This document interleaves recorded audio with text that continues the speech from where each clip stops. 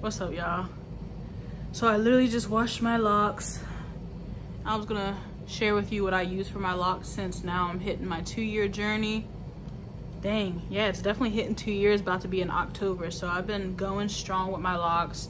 A lot of people ask me like what products I use on my locks. So I'm kind of figuring it out myself, of kind of like what works. There's some products that do work, some products that don't work.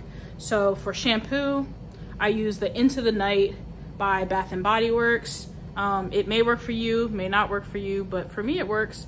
I like it. And then for conditioner, some people use conditioner on their locks, some people don't. I do. I have softer hair, but it stays intact, so it's not like it unravels or anything. So for my conditioner, I use the OGX brand. They had the Pride edition, so I just use that one. But it's just the normal, the coconut oil one. I like that one for the conditioner. It works good for my hair. And then I follow it up with spraying it with Carol's Daughter. I just spray that all over my hair. And actually I'm gonna go ahead and do that now because I did not get to do that. I literally just popped right out of the shower of washing my locks. So yeah, I go ahead and give that a decent spray all over.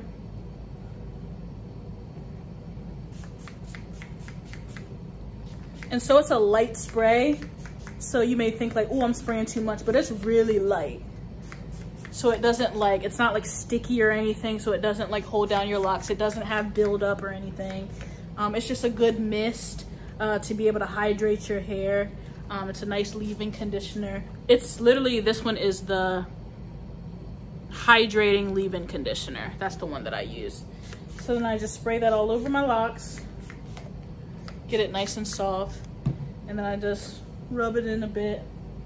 And then after that, what I do is after I'm done rubbing that in, I use the African Pride, the hair growth oil, and I just take, not too much, just like a little handful of that. It's like that much.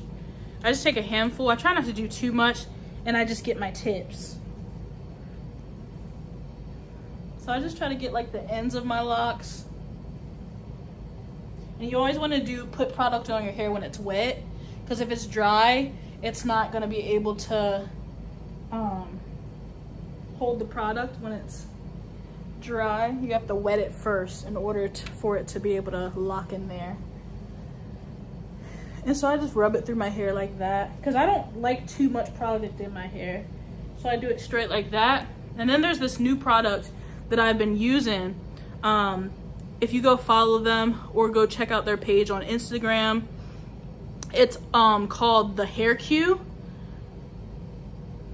Sorry, I'm looking at my hair. It's the Hair Q, and I use this for my roots. And so this product is growth stimulating oil, and it smells extremely good, and it has like almond oil, Jamaican castor oil, avocado oil, argan oil, jojoba oil, all the essential oils that are in there. And so all you do, it tells you to apply it to your palms, massage it into your scalp, and then you just put it throughout your scalp, and then that's it. Like, that's pretty much what I use, like 3 to 5 times a week. It says to do it, how much does it says?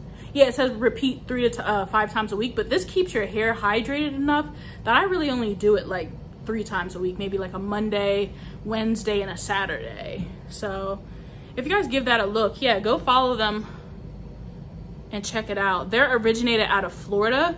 So if you, I guess if you hit them up, and it also, another good thing, it's a vegan product. So I thought that was really cool. So you're not putting all these different chemicals in your hair that you don't know what you're putting in your hair. So yeah, thank you guys for watching. Bye.